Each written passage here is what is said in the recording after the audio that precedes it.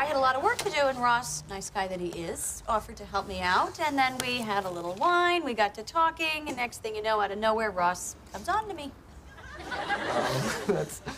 That's a little misleading. What is?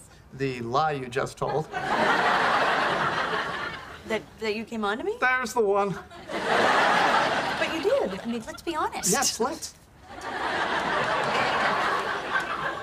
You know what?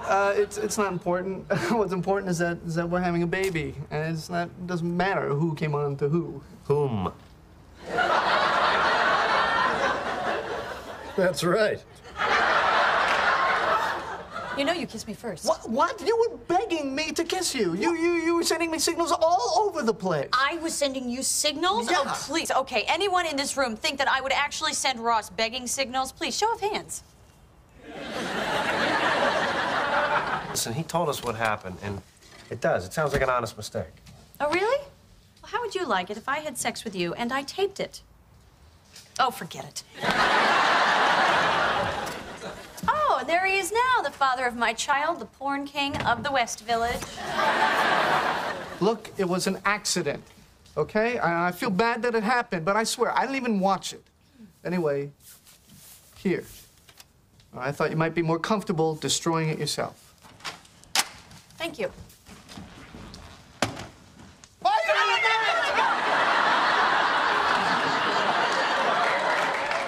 What? You don't want to see this, do you?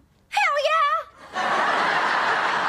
I am not going to show you this. No, not the sex part, just the stuff leading up to it. Okay, in about 10 seconds, you're going to see him kiss me. And in about 5 seconds, you're going to see why.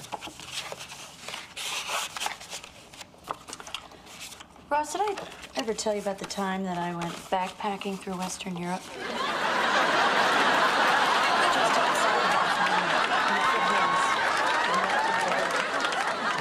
Okay, get ready to see some begging. Oh, you came on to Ross!